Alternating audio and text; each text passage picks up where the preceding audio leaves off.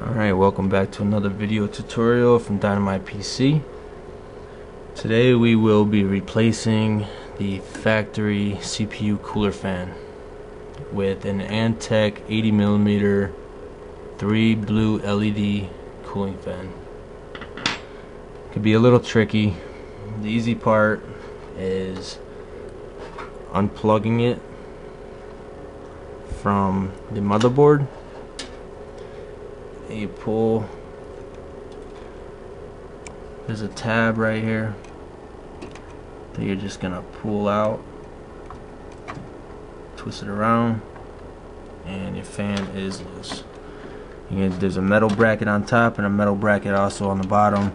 You're just gonna release those, lift up on the top to get that out, drop the cooling block a little bit to release the bottom one. Now this is the most complex part of actually getting the fan off the cooling block itself. It has these securing tabs. There's 4 of them, 2 on each side, plus this panel on the top and this panel on the bottom also serve as a securing bracket. Now the easiest way I found to get the fan off the cooling block itself is to pull on the securing tab while also sticking a very small flathead screwdriver underneath. At this point, you don't really want to destroy the fan, but if you're gonna discard the fan anyway, it shouldn't matter. And then you pull up on this part. This black part right here serves as a securing bracket, and then you're gonna do the same on the other side. It's kind of hard to do with 2 hands, but that's what we gotta do. Not everybody has somebody else to help them with projects.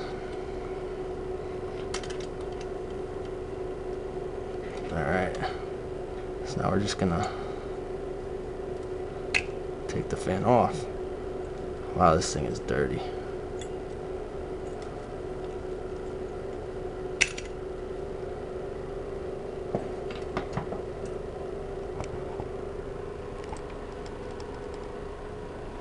This is exactly what it's gonna look like.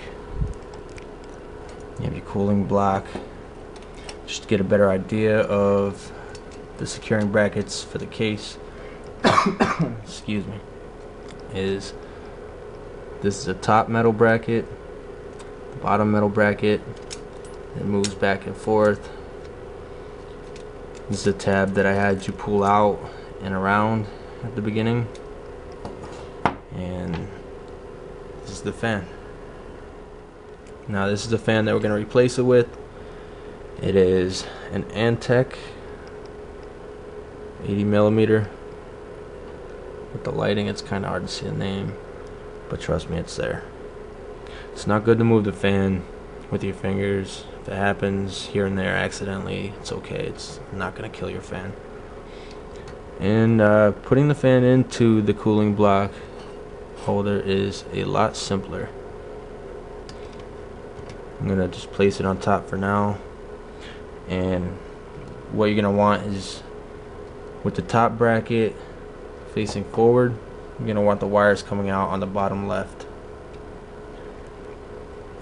And we're just going to push down.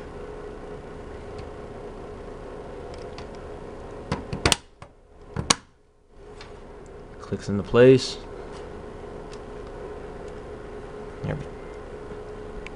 Everything is good. Look how dirty that thing is. It's pretty bad.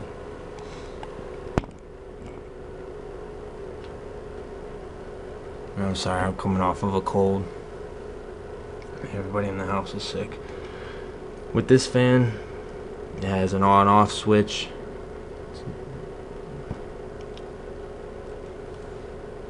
No, I'm sorry, that's a speed switch.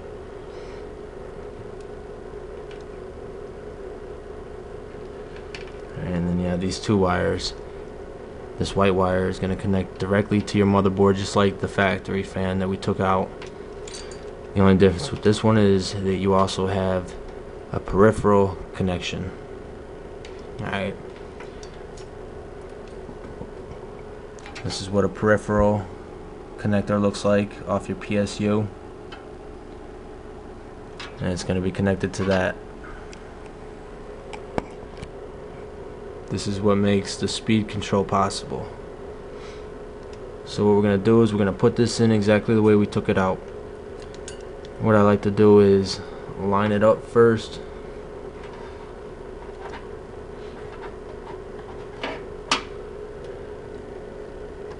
And before I do the top bracket, I like to make sure that the bottom bracket is secured.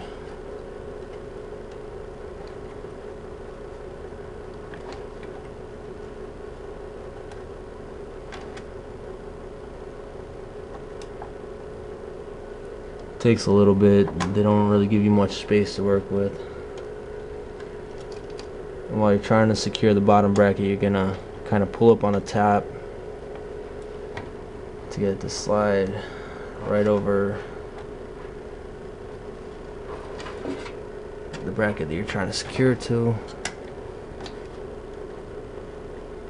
And when you feel that that is connected, pull on a little bit and make sure that it is connected.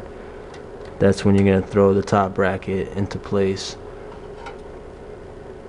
And then you're going to take that switch that swings back and forth, you're going to swing that to the left. Do it easily. And then your fan is nice and secure. It's not moving.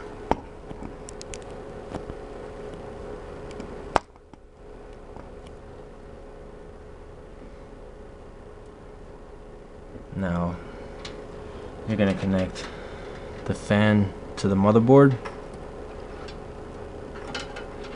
Move these wires out of the way.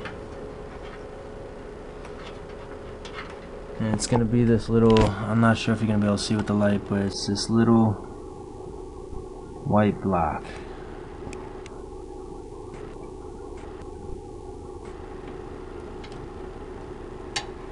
Right there.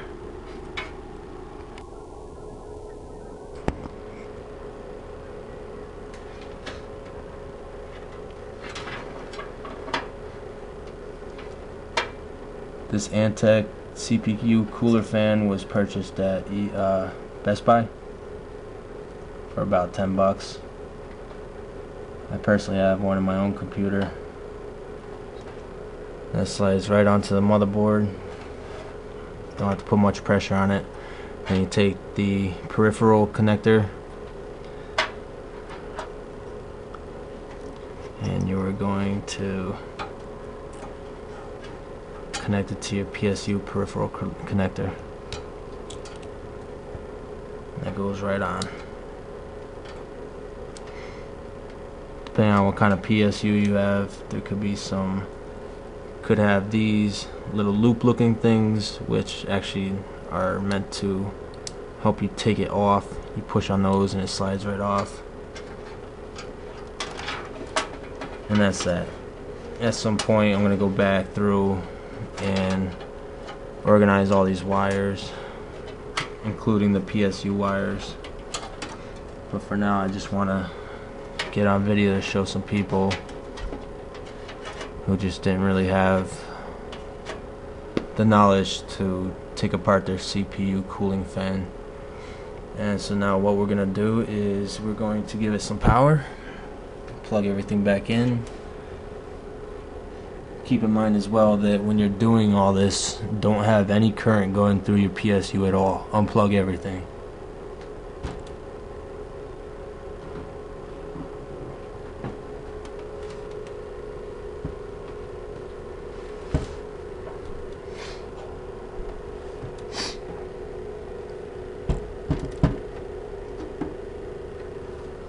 Alright, that's plugged in.